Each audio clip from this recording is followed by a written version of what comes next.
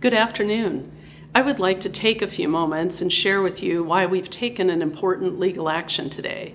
As I hope it goes without saying, staff and student safety remain a top priority. The Virginia Attorney General is continuing to investigate the issue of notifications to FCPS high school students regarding national merit commendations.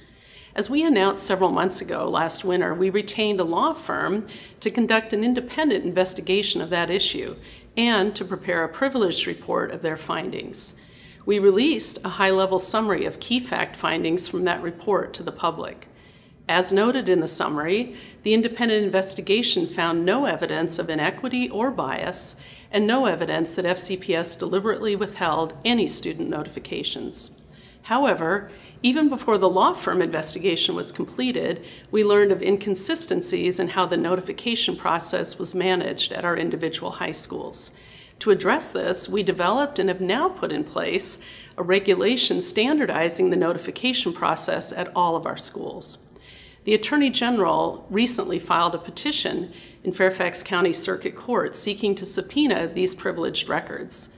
Today, we filed papers in court opposing the Attorney General's petition because we strongly feel this is unjustified.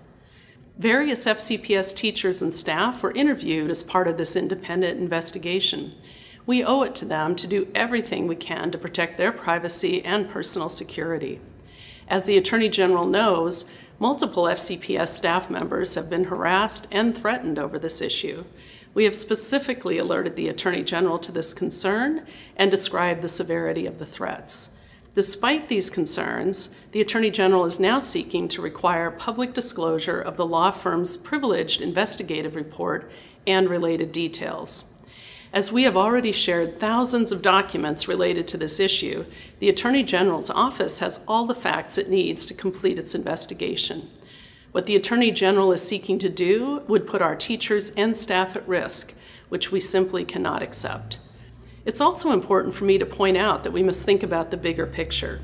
Turning over these privileged materials to the Attorney General would set a troubling precedent and could undermine the willingness of others to cooperate with similar inquiries in the future. Our views on this issue are further explained in a statement from the division issued today, which has been posted to our website.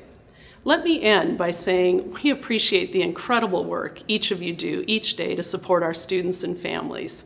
We must remain focused on our primary mission of ensuring that each and every one of our students can excel in our classrooms and in our community. Thank you.